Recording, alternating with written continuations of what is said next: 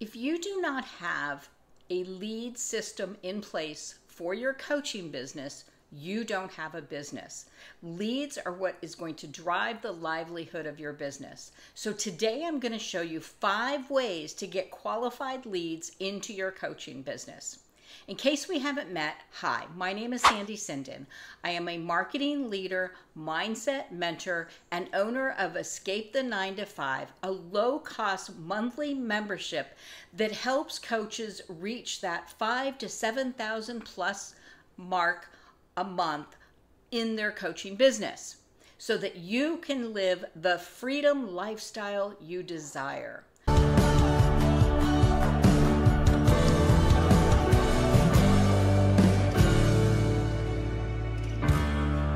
So let's get started. What are 5 ways in which you can start to drive leads into your business? First is to optimize your online presence. You need to make sure that you have a consistent and clear presence online.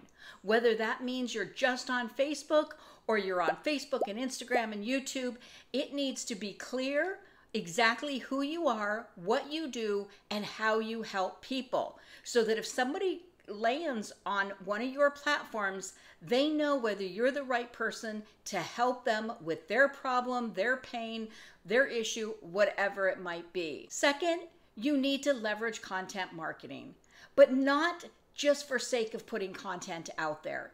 It needs to be valuable. It needs to provide a transformation. A small transformation, but a transformation. Remember, we're not trying to get our client from A to Z with our content. We're trying to give them small steps forward so that they see that you are the person that can help them with whatever problem or issue they may have. Strategy 3, you must utilize email marketing. Email marketing is still the #1 way to sell your service. And in order to have an email strategy, you have to be building an email list.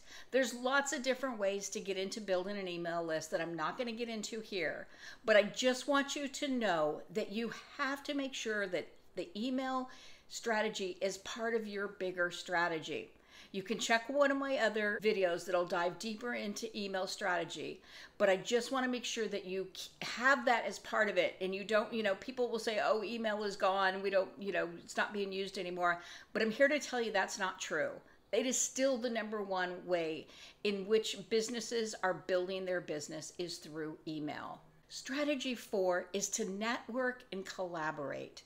If you can create some strong partnerships with other businesses that can help your clients, that is so powerful because now you're dipping into their list of people who are new to you. So you're expanding your business, but you're also providing great value to your clients.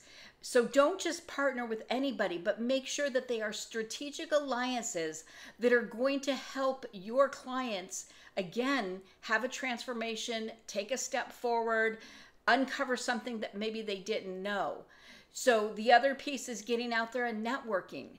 It is really powerful if you can create yourself a group that you can lean on and bounce ideas off of. And from that, strategic alliances tend to happen. The last strategy is offering free value. This might come in the form of a workshop. It might come in the form of a video. It might come in the form of a masterclass.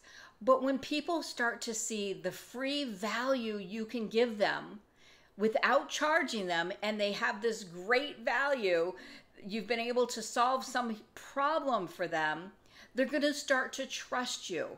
Because it is about building trust. They need to know that you understand what they're going through and that you can help them.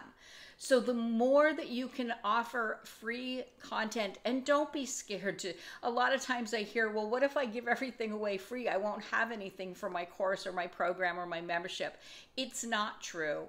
And the big thing is when you have a course membership, the value they're paying for is because you've organized it and they get you. When you're providing free value through workshop challenges, stuff like that, they don't have the full picture. They have a piece of it, but it helps people start to build a connection and a relationship with you because they see that you understand and that you can actually help them. These are just 5 ways. There are so many other ways that you can drive traffic, but I wanted to give you a place to start. These are kind of your 5 basics that you have to have, and then from there you can start to build out more. If you want more tips, more strategies like this, make sure you subscribe because every week I'm putting out new content. So go ahead and subscribe, and that way you'll get notified when I have new video trainings that are coming out. Thank you, and I look forward to seeing you on the inside.